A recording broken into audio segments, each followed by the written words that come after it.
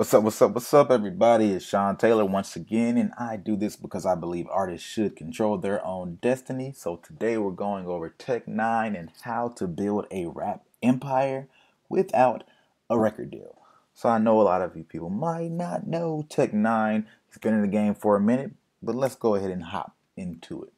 Tech has figured out the secret of how to make your own money. You don't have to go through any industry begging and borrowing and asking people for an opportunity. You can create your own opportunities. And the best thing about being independent is that when you sign yourself, you will never fire yourself. You will never have to worry about somebody giving you a pink slip and a notice saying, "I'm sorry, man, but you're not hot anymore, so we're not going to invest in you anymore. We're going to go with a better option." So that's why I love independent, of course. But as Dr. Boyce Watkins, a pretty famous, I guess, thought leader, he said, tech has figured out how to make money. Let's do one more clip. And it was just amazing to see how somebody who's not on a major makes way more money than a lot of these artists on major, has a touring life that's bigger than a lot of these artists out there. Yeah. He was the #3 touring artist at one point in the country. Yeah, it was like Kanye, it was Jay-Z, and it was like me. So obviously, this guy's big, he's doing his thing, but he's doing this in a lot of ways pretty much underground, right? He's making a lot of money, more money than a lot of artists, and touring more than a lot of artists. So who exactly is Tech 9? Once again, he's a rapper who's been in the game since the 90s, late 90s particularly. He has a fast, upbeat style. That's kind of his signature. But we're about to figure out how Tech 9 is able to take his seemingly small, non-commercial audience, go independent, and really grow and blow up. So first, it starts here. I said, okay, hold on, man. Let me meet with this dude again. Everything you said to me before, I got it. Fuck all of that. What do you want to do? And that's when he told me about, his love for the Doors and the idea of strange music. And if he had his own label, he would call it strange music and all these different things. And I said, listen, man, if you want to do this, I'll help you out. I'll help you put this together. So this is Tech 9's business partner, Travis O'Gwen. And if you listen to what he explained, he said, fuck all that other stuff you're talking about, because he was talking about what all the label people at the time, Tech was on a label, were telling him early in his career. And he was like, no, what do you want to do? Have a vision. People aren't going to help you get to where you want to go unless you know what you want. You can't be telling people what other people want for you and expect them to invest in you. So you need to find a partner because you need to focus on your art. And if you want to really build an empire, you're going to need somebody to be focused more on the business. But you can't sell them on investing in you and partnering with you if you don't have a vision to where you want to go. They're just there to help you get there as an artist. But, we couldn't get distribution in the beginning because Tech hadn't sold any records. So nobody was trying to hear us. So what we have to do, we had to do a deal with a middleman. Times in which we had a middleman, somebody in between us and our money, are the times that weren't so pleasant. Those are the times where there's been mishaps, miscues, misdirection. So as Travis has stated, when you start off, you don't have a lot of leverage. So you're going to have to take somewhat bad deals, quote unquote, but you want to be as strategic as possible in those deals that you're taking. So you might not be able to go direct to the source and you have to go through a middleman, which adds a little extra cost. But knowing where you want to go, try to build those relationships and even be strategic in the middlemen that you choose, because ultimately you need to think long term. Strategy is about where you want your career to go long term. People get caught up in these short term tactics, trying to talk to this person and look good next to this person, and they end up losing their way. Be strategic, particularly when you want to build an empire. So, next is really start owning what you need. You're starting to cut out the middleman as you build out from here. And this is all assuming that you have good music, right? I can't really tell that part for you. I can't tell you how to do that. But if you're looking at this factory, this warehouse, they own these boxes. They own everything in these. They're getting this stuff made or they're ordering it themselves.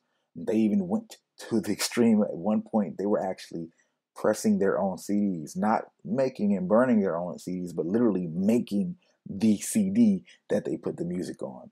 But As you get to this level, what this might look like starting off is making your own merch, right? You can have someone make some bracelets, or you can buy your own t-shirt machine, well, and start pressing your t-shirts. There are a lot of ways you can start doing this on a small level so you can increase your margins and then reinvest in yourself early on as you go. And then as you grow, cut out the middleman more and more on bigger levels and bigger scales. And maybe you're creating your own studio and investing in other things like that. But start this mentality early by owning what you need on a small scale.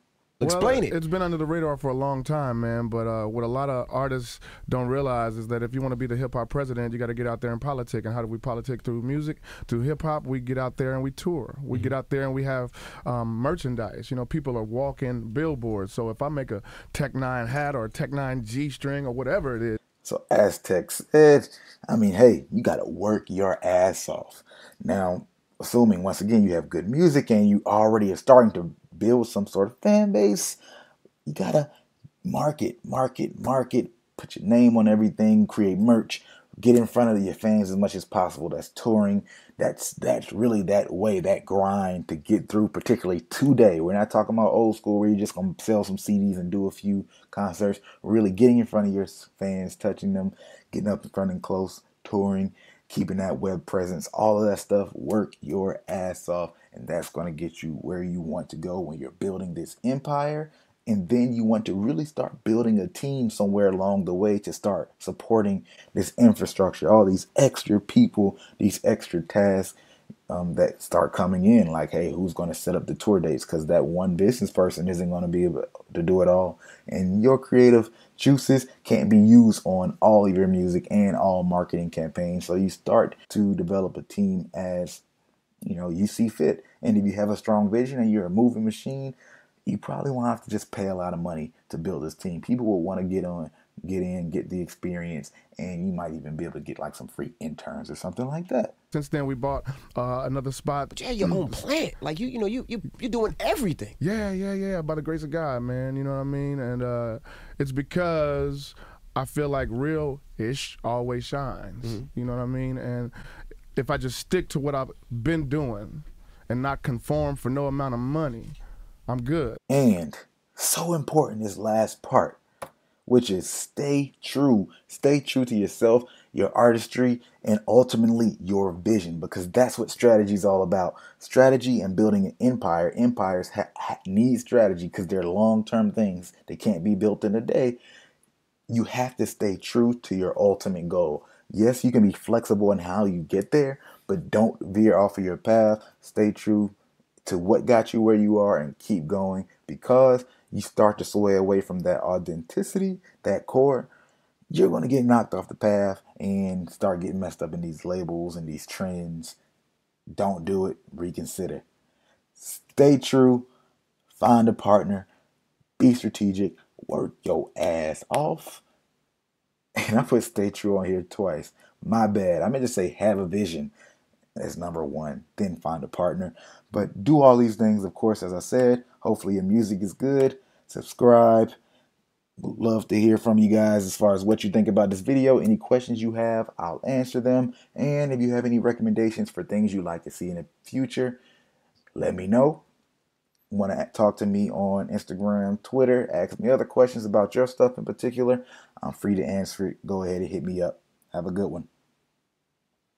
They showed basically how Tech-9, his process of doing music. Yeah. And I was like, that's cool. I was like, but everything's always exaggerated when you look at it. I was like, that gotta be exaggerated. No. And then when the numbers came back for that sucker-free episode, that was the biggest sucker-free episode ever. Yeah, I heard ever. that. I heard that. Ever. Any artist, Tech-9 had the largest sucker-free audience. And I was like, wow. And then I just started doing my homework and seeing how big he was.